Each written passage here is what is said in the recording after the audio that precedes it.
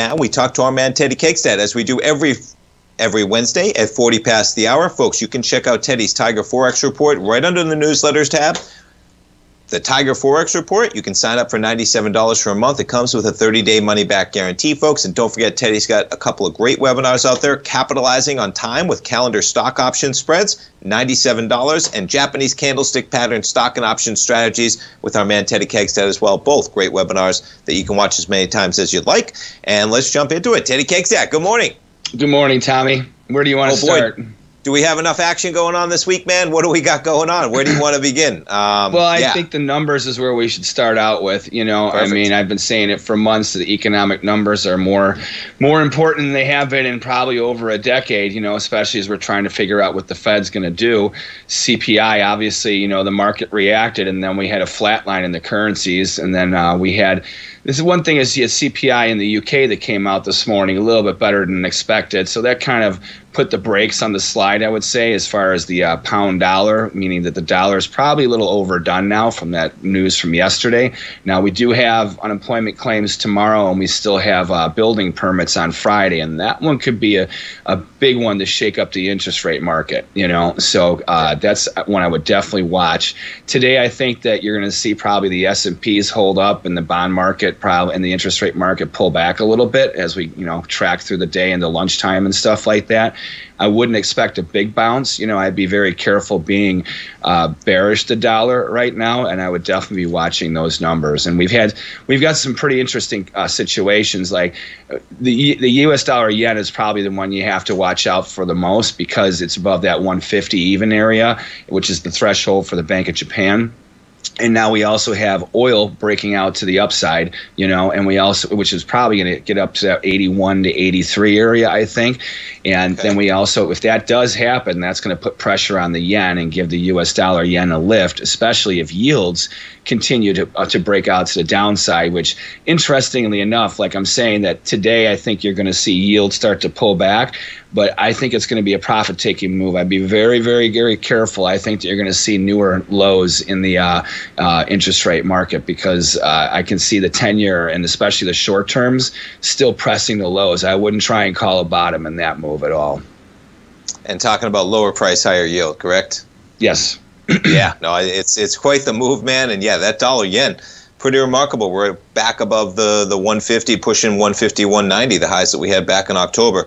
What do you think about how well, and I know, you know, we're always talking about Forex currencies, but how well kind of the market has held up even in the face of this reversal we've had from October. Now, we've had some gangbuster earnings, of course, but it's pretty remarkable. You got the S&P sitting at 5,000 right now, and we've had yields kind of give back from 3.8 to 4.3 or so, and I know I'm going beyond Forex, but what do you think about that as it ties in? Because it's just a remarkable resilience right now.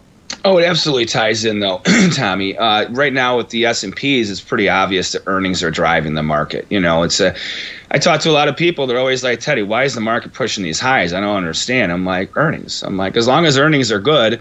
I remember being in the S&Ps when the economy was in the complete gutter for over a year, 2 years. Well, we were in true recessions by the number, if you will, you know, and this S&Ps were railing. I mean, every day we'd be like, yeah, we're making new highs. We're making new highs. We're making new highs. And everyone's like, what in the world is going on with the stock market? Well, the stock market's forward thinking, you know, and then there's also, you got your equity curves, cycles of curves. You know, right now you have gold that's under restraint a little bit. Your interest rates are high. As they go higher, that also, you know, there's a cyclicality to these markets. And right now we're coming to the end with the S&Ps. I'd be careful after earnings season as far as, you know, I'm not going to try and say there's a top in the market, but we could easily see, you know, a 3-4% correction, especially if economic numbers start to, you know, point that way. Like building permits, for example, on Friday.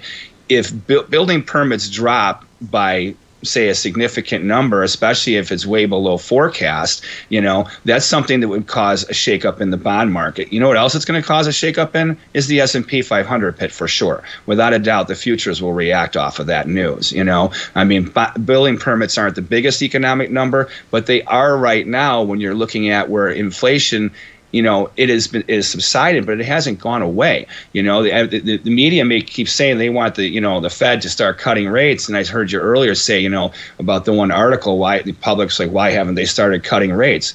It's really simple. The numbers don't justify it. Economic numbers are lagging. Now we've had enough time where they haven't done anything, and they're like, oh, geez, inflation's still there, and look at yesterday's CPI. CPI went up. That is a big deal, especially considering what they've tried to accomplish, So just if we stay at the rate, the CPI just has this kind of outlook just for the next couple of months, you're probably not going to see a rate cut until September. Right now, you're looking at May is probably the first time, maybe even June, before they even do 1 quarter point, Just in time for the election. Just in time for the election. It's like, that no matter what, I believe will be there this summer. I mean, it's going to be hysteria either way.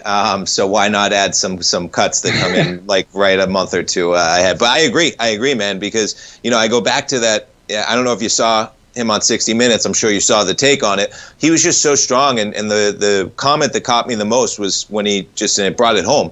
That we got to get back to when nobody's talking about inflation. You're not even worried about it. It's like that's all everybody talks about, kind of. And then you get a CPI number like that, and the compounding of the inflation is really what gets you, man. You go 10%, you go 8%, then you go 4%, and you go 4%. My goodness, you add it all up, and then that's how do you get out of talking about that? Well, here's a perfect example of inflation for you. I went to meet a friend for lunch yesterday. We each had the same thing. We had a French onion soup. She had a cup. I had a bowl. She had a Caesar salad. I had a chicken Caesar salad and 1 Coke. Do you know how much it costs with the tip? $75 for 2 soups and 2 salads and 1 Coke. That's ridiculous. Man. I'm sorry. I mean, like $75 2 years ago. I could go out just for myself and have a nice dinner. I was just for a little bit more. I'm getting dinner for 2. I see receipts like that. Only from Las Vegas in the Super Bowl, man, not Chicago having lunch for a soup and salad. No, exactly. It is. And that's where, and so I agree that, if the chairman is being real, and, it would make sense that to a certain degree he wants that to be the case, and his legacy not to be that he let, generational inflation soar. That, boy, they got a long way to go before nobody's talking about inflation, man, because these compounding numbers are pretty critical. Yeah. Hey, what do you, $81, $82 on crude. So is that something where you're looking possibly for it to chop around and then longer term, maybe going higher? If we get to that level, because we're almost at 79 right now, which is remarkable. You're up more than 1%. Do you have any analysis there? You're going to look for how we trade at that price point? I think we'll get a little toppy around 81, just over that, and I think you'll probably see it spike up to 83. We may start to see a digestion phase in that area too, where it'll be probably from 8. Right now, I was looking at $70 to $75 a barrel, and now we've broken out to the upside. Now it's probably going to be around that $80 to $83. Now, if we get above 83 and can close above that and sustain, well, then we got a major issue. Then we're looking at something like we could see $100 oil again. And then we have inflation coming back in a big way. Nobody's going to stop talking about inflation if gas prices hit $4 or $5 again. That's for sure. Teddy, I appreciate it as always, man. I hope you enjoyed that soup and salad yesterday, man. Listen, thanks so much for coming on. I'll talk to you next week, man. Take care, Tommy. Folks, check it out, the Tiger Forex Report. Outstanding newsletter. Go sign up for it during the break. You got a 90-day money-back guarantee. We'll be right back, folks.